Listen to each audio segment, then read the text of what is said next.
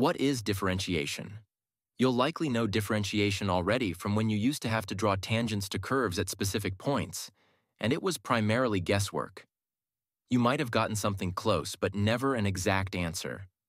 Differentiation enables you to calculate it precisely by considering the gradient between 2 points with an infinitesimally small distance between them. To do this, let's remind ourselves of the gradient formula. The change in y divided by the change in x. Now we'll rewrite this formula slightly differently. We'll call the first coordinate x and f of x, and the second coordinate x plus h and f of x plus h. Substituting these into the gradient formula gives f of x plus h minus f of x, all divided by h. This setup is useful because h represents the small distance between the 2 points. By changing h, we can control how close the points are. For differentiation, we want the most exact form of the gradient, so we let h get as close to 0 as possible. However, setting h to 0 would cause division by 0, which we cannot do.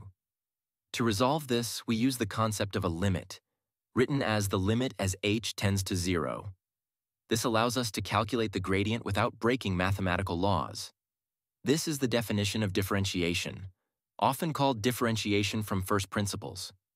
For example, let's differentiate f of x equals x squared from first principles. Start with the formula. Substitute f of x plus h as x plus h squared. For f of x equals x squared, the formula becomes x plus h squared minus x squared, all divided by h. Expand the numerator to get x squared plus 2xh plus h squared minus x squared. Cancel out the x squared terms.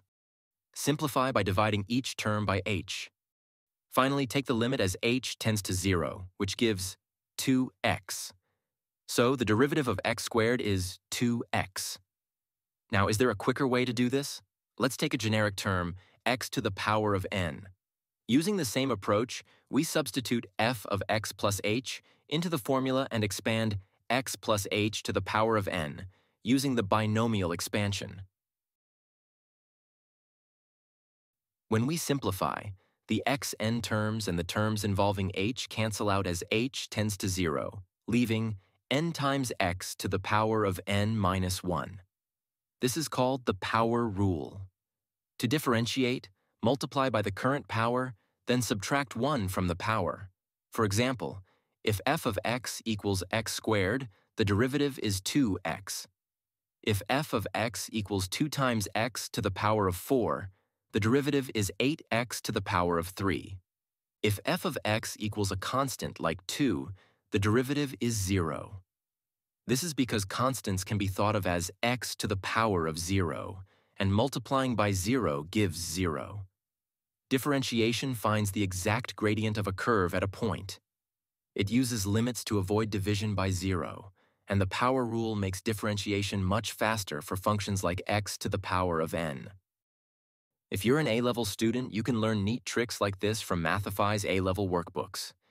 These workbooks provide full worked solutions, unique questions you won't find anywhere else, and techniques that will deepen your understanding and help you master concepts further.